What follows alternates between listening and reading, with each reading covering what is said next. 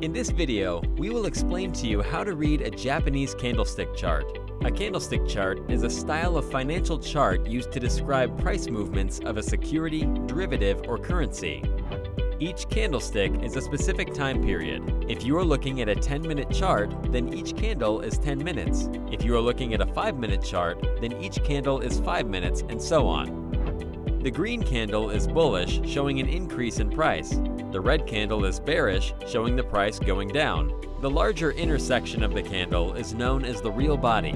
It shows the opening and closing prices. For the bullish candle, the bottom of the candle body shows the opening price and the top shows the closing price. For the bearish candle, the top shows the opening price while the bottom shows the closing price. The lines showing price excursions above and below the real body are called shadows, tails, or wicks. These show the highest and lowest prices of the period before settling on the close shown by the real body. Another shape you see on a Japanese candlestick chart is a doji candlestick. This signifies that the price opened and closed at the same or close to the same price.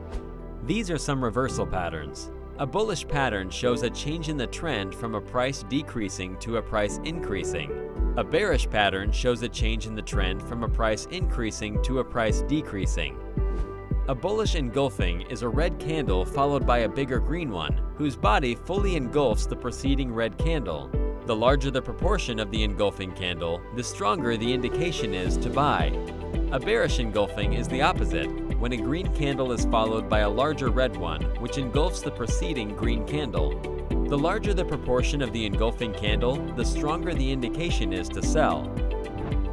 The hammer has a small body and larger shadow below it. The hammer is another indicator of a bullish reversal pattern. Confirmation of the reversal pattern is when a hammer is followed by a green candle closing well above the body of the hammer.